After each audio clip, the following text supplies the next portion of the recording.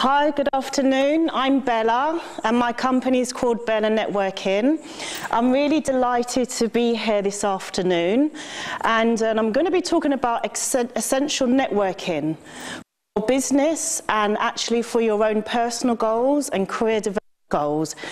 It's actually been a goal of mine and a dream of mine to actually stand here and present to you lovely students at University of Greenwich. Why? Because I saw that there was a need for students who are studying business or marketing or accountancy, any business-related degree, that networking isn't actually taught within your syllabus. And when I was at Greenwich University, there was no mention of networking, so I actually achieved that goal. And to let you know, I'm here standing here through networking. I wanted to reach out to a university, and actually by attending a networking event, I saw a few of your students at a biscotti networking event who told me they were students. I explained to them what my goal was, what I wanted to do, and I reached out to them and I said, would you mind making an introduction to the course leader? And they did, who was Patrick. And through a few emails, I achieved my goal, being here today, doing this delivery of a networking syllabus. There will be questions, but if you can leave them to the end, I'll be happy to answer them for you. So let me just tell you a little bit about me. So yes, I was a university graduate. I graduated in year 2000, and I did a BA in marketing. And something one of my lecturers said to me, she said, Bella, you're really good at marketing, but one of the ways to become even more successful is to specialize. So that's what I did. I specialized in direct marketing, and then specialized even further into database and campaign. My highest point throughout my career was working at T-Mobile, where I worked in the database and campaigns department of the marketing team.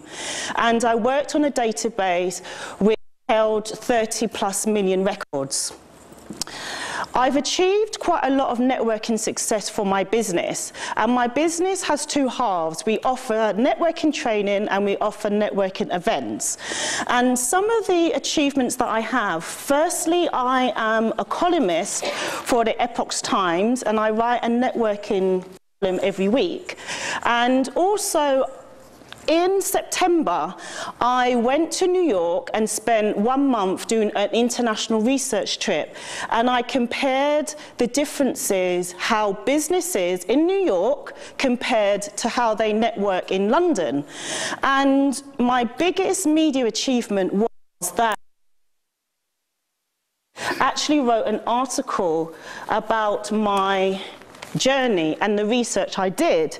And when I got the newspaper delivered at home, I saw that actually my face was next to Bill Gates. And I felt, wow, you know, the power of people and the power of networking. I've had other media achievements. I've been in a number of online and offline publications. I've been in Bartercard, who's written an article about me. I've been in Fab magazine. Do you know this lady who's on the front of Fab magazine? Her name is Penny Power, and I know everybody here knows about Twitter, Facebook, LinkedIn, right? This lady and her husband were the first entrepreneurs to launch a social media site called E-Academy. Anybody know E-Academy? No, there you go. I've also had the fortunate opportunity to be interviewed on the radio, 104.5 FM, and actually I had 2 interviews on that radio station, and I was the first business owner to be asked back for another interview. So I was really, really happy about that. So before I talk about, well, what's networking, I think let's take a step further. And let's just identify why network. There is a number of reasons why we should network, and it's not just for business reasons. Networking can actually help you for searching a job, particularly if you're a graduate and you want to practice your degree that you specialised in, and also it's good for career development. So for example, if you're in your current job and you want to go up the ladder, it's really important to do internal networking as well, because sometimes with the power of people, you can actually be informed about job opportunities before they even go on an internal website. And of course, running a business, networking is key because it gives you an opportunity to actually achieve marketing goals, sales goals, and leads generation. So what is networking? The first thing to understand about networking is people by people. And why is that? Networking does have a great social advantage.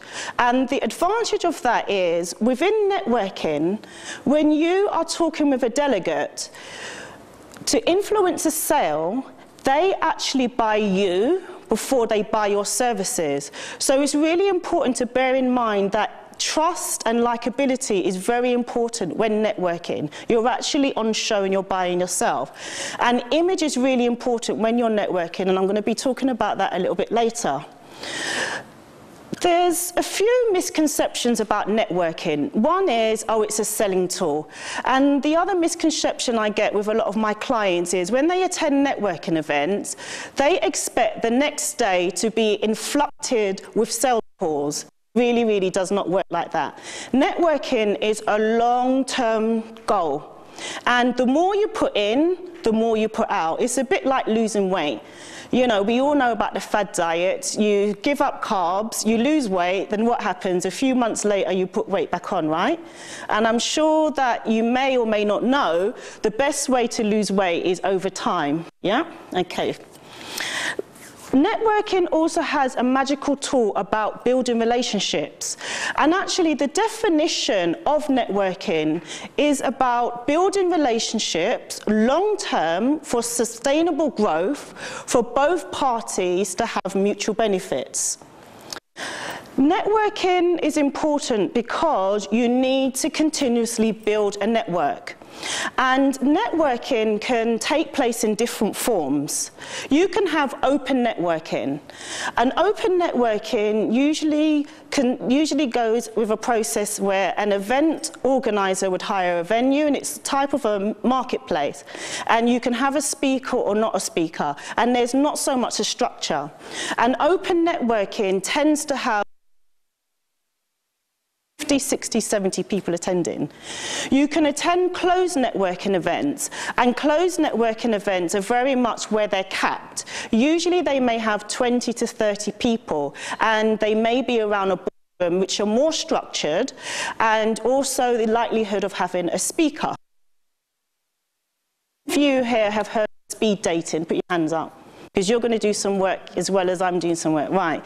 So you can also do speed networking, and it works in a similar format where you would have a row of delegates side by side, and they spend about 2 to 5 minutes with each other before swapping over. This is actually really popular in the SME and business world because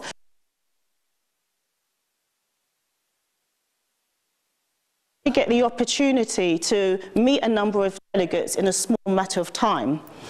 Now, with networking, it's really important to understand that networking can happen anywhere and everywhere, and you always need to be prepared. And I'm always trying to promote, always have your business cards ready. I'll give you an example. When I was in America, my key industry are law firms. I had a meeting interviewing a client for my research, and I was actually quite early. And it was in a fabulous Italian restaurant, and I noticed they sold pizza slices. And I'm a bit of a foodie, I love my food. And these pizza slices were to die for. I thought I was in Italy, so I was stuffing my face, and lo and behold me, there was a lady sitting next to me, and we got chatting. Would you believe she was a director of one of the largest law firms in New York? So thereby you have to be ready and available for network, because you can happen anytime and opportunities can happen without you even knowing it. So I mentioned that one of the misconceptions about networking that it's selling, and that's not true. Networking forms part of a marketing tool. How many business students here will be attending a marketing model or be doing a marketing subject later in the year or next year? Some of you? No? Okay. The reason why networking is a marketing tool is because it gives you the opportunity to create brand awareness. Now, I'd like to share something with you. When I started my business, I have a number of businesses, and one of which is Rare World, an image consultancy. When I started my business, I had zero marketing budget. I had no money for advertising. And then I found out about networking. But what my long-term goal was, I wanted to have brand awareness. I wanted people to know my name. I wanted people to buy me before my service. Would you believe, with all the media achievements I've had to this date, and I've been working as a networking specialist for over 5 years, I've never had a website. So the power of using networking for brand awareness can actually have leaps and bounds. Networking is also great for market research. For example, I have a pampering business, and before I was ready to launch and go live, I really needed to get some feedback, from business owners on what they think. So I actually used networking as a form of market research to hear if my ideas were feasible, and also prices as well. Networking is really, really great to learn about your industry. I mentioned that law firms are to actually go to events where I know such as seminars, and also so that I can learn about industry trends. Now, the other thing about networking is it's great for personal development. A lot of people think that I came out of the sky becoming a networking guru. But some people don't realize that when I go home and I take off my work clothes and I'm resting, I'm actually a hermit at home, because I'm an only child. I don't want to talk to anybody. If people knock on the door, I don't answer. If people ring, I don't answer. If they phone me, I don't want to answer. But networking is actually a brilliant way for you to boost your confidence. And it's a brilliant way for your communication as well, and also to get business ready. So, building a network. Sorry. Building a network, one of the things that you need to think about when you're building a network is quantity or quality. When I first started my business, my goal was to reach as many people as possible. Now, that was fine for the first few years, but as my business model was refined, I refined my goals as well, so that it was more quality-based as well. So when you're networking, you need to think about who do you need to reach, who are your target audience. In your case, being graduates, it may be that you need to reach recruitment agencies, graduate agencies, or HR departments. So it's really important that when you're networking, have a goal.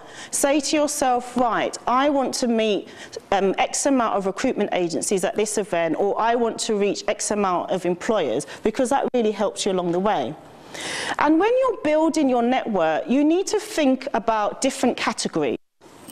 One being gatekeepers. What do you think I would mean by gatekeepers? Anybody? Anybody? Gatekeepers are those that can open doors for you.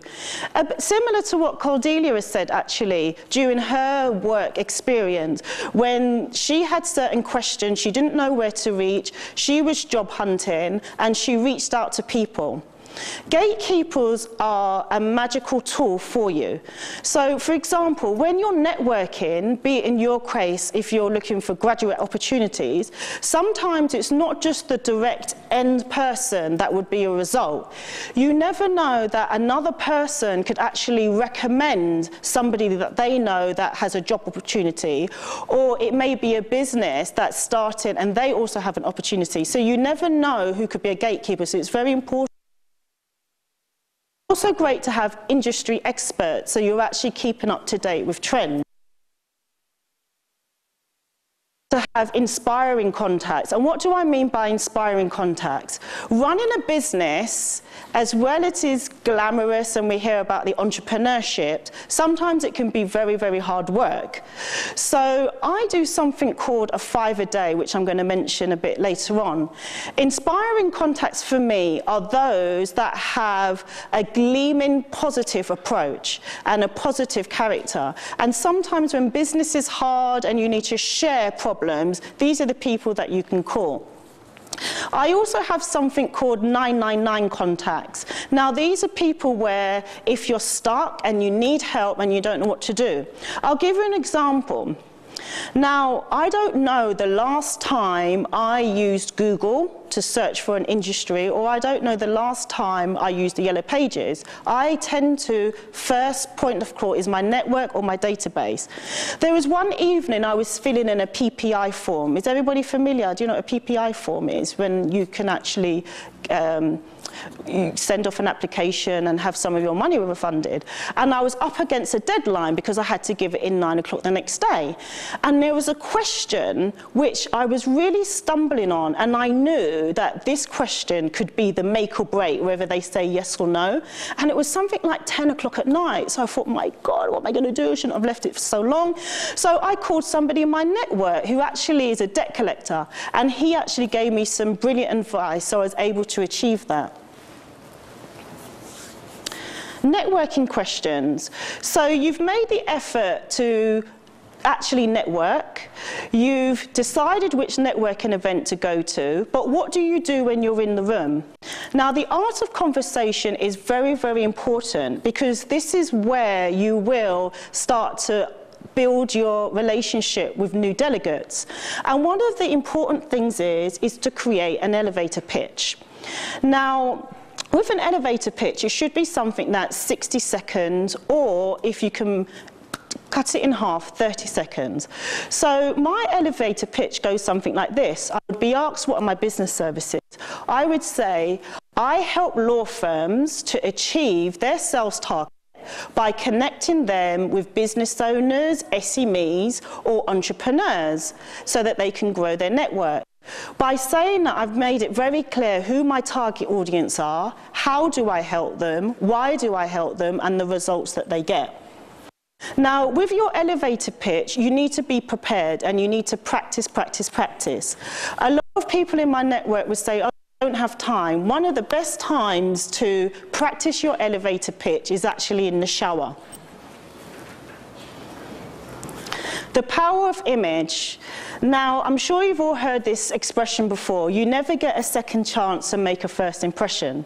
Now, I'm sure, have you heard this expression from your grandparents or from your family, that you should always wear a clean pair of knickers in case you get run over, you know, if the ambulance catches you? Have any of you heard of that saying? Yeah.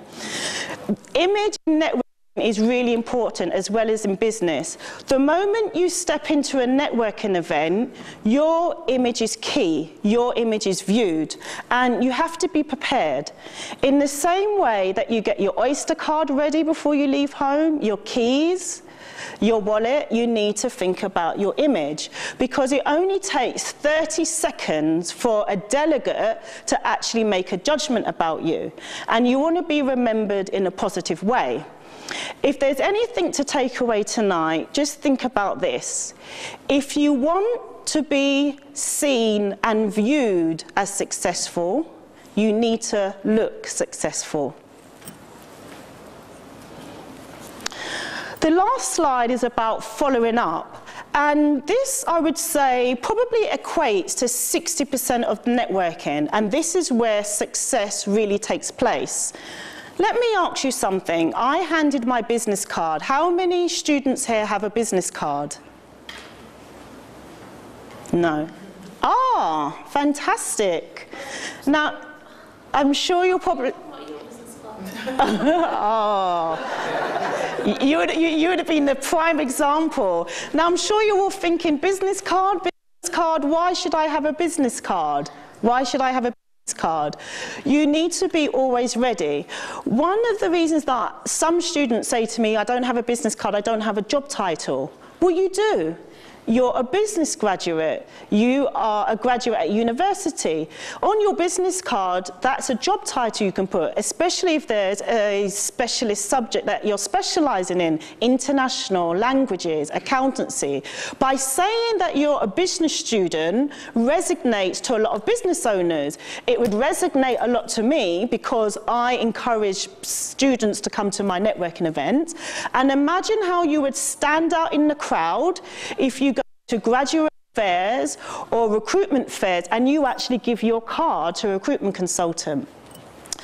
So one thing I would just like to say is do make a point of trying to get a business card, and they're actually quite cheap. You can actually get business cards for about 99p or £2 at Vistacard. One thing I would like to say though is when you get loads of business cards, do treat them as gold, categorise them, and have a category of hot, warm or cold. And also, where you can, try to do a 5-call a day, whereby people that you've met in your network, to keep building those relationships, give them a call. Also, maximise social media. So if you received a card, one of the great things to do is to have a look at LinkedIn and connect with them.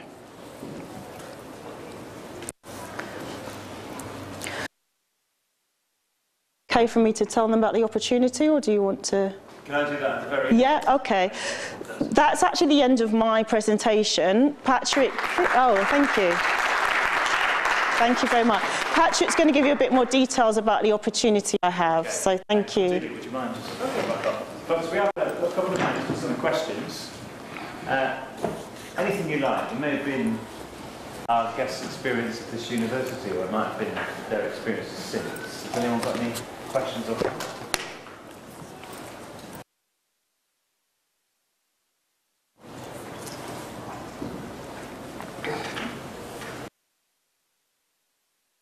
shy, aren't they? How many people here have networked or attended a networking event? And what was your experience? Were there any challenges that you had?